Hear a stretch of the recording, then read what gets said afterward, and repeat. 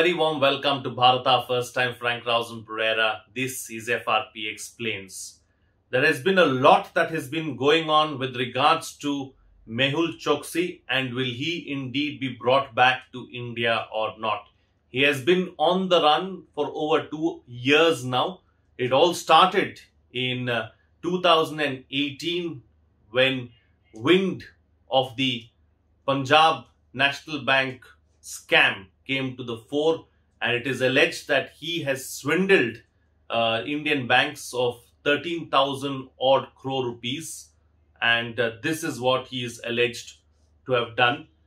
And since then he has been in the Caribbean, he has been in Antigua and Barbuda, and he has taken protection under the Caribbean nation.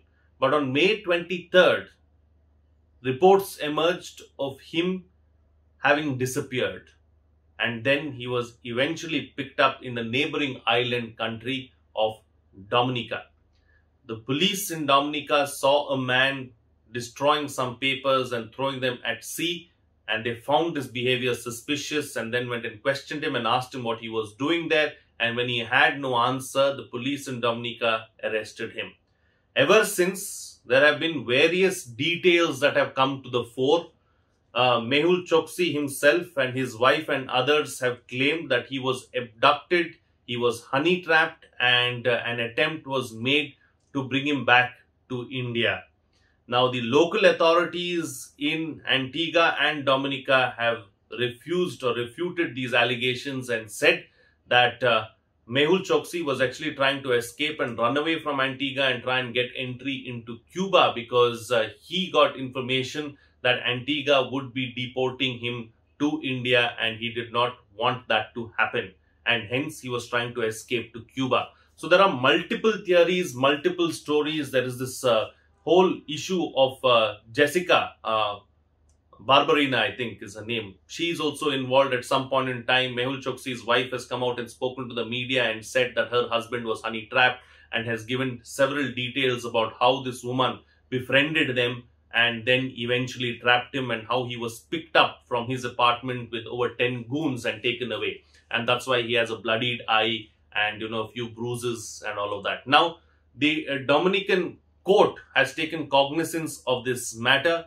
and local reporters in Dominica have said that Mehul Choksi's lawyers and his nephew and others have been able to connive with the opposition leaders in Dominica and then coerce the court into accepting these allegations that have been made by Mehul Choksi and team, and hence he has been granted interim relief from deportation. Gaston Brown, the Prime Minister of that, again, there are so many twists and turns to this, so I have to try and approach them and take them forward accordingly. Gaston Brown, who is the Prime Minister of Antigua, has categorically stated that Mehul Choksi is a liability to Antigua and he will be deported to India, and he should not be kept in Antigua, is what he has said. Hence, this turn of events now has ensured that Mehul Choksi can stay in Dominica. Now, as far as extradition treaties and agreements are concerned between India and these Caribbean countries, India has extradition treaties with a few countries, and it has extradition arrangements with a few others. Antigua is a nation with whom we have an extradition arrangement. With Dominica, we don't have either a treaty or an arrangement. With Antigua, we signed the arrangement in 2001, and it follows the principles laid out in the Extradition Act of 1962. Let me also give you a few more figures. Over the last 6 years, there have been 72 economic offenders who have run away from India. Vijay Mallya is one of them, Nirav Modi is the other. They both are in the UK. That process is on, and it is far more difficult, I believe, to get these economic offenders back to India, especially from countries like UK, even though we have a treaty with them. Since we are here talking about economic offenders, let me also tell you that 72 economic offenders over the last 6 years, only 2 of them have been extradited and brought back to India. So it's a difficult process because, it's easier to extradite people, terrorists, murderers, or people who have committed heinous crimes. But economic offenders, even other nations don't take it that seriously, because you have to deal with the other nations' laws as well. And it depends on how the courts there interpret the laws. For instance, Vijay Mallya has time and again spoken about how the conditions in Indian prisons are inhuman, and he cannot come here and he should not be extradited to India. So these kind of aspects are taken into consideration by the courts as well, because they look at humanitarian grounds and other grounds too before extraditing someone.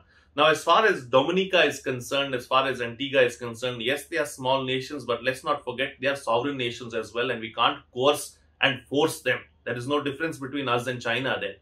And local politics and local dynamics also come to the fore.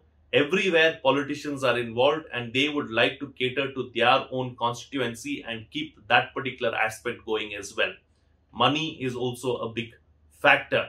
So all these factors, when they are combined and put together, the issue only becomes that much more complicated and that much more murkier.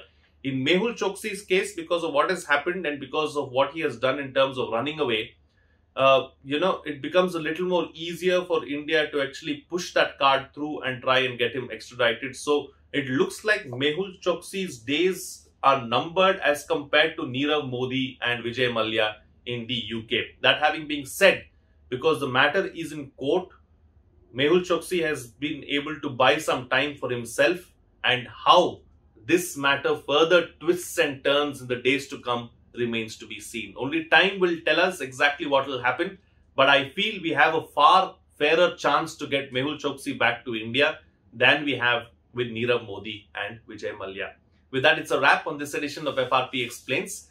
If you like the content, please like the video, subscribe, hit the bell icon, and then all notifications. For those of you who would like to come forward and make a contribution, you may do so by using our UPI IDs. A small contribution that you make will go a long way in us bringing you this content. Do let us know what you feel about this issue. You can leave your suggestions and feedback as well in the comment section below, and I'll take a look at it. That's it from me. See you again next time.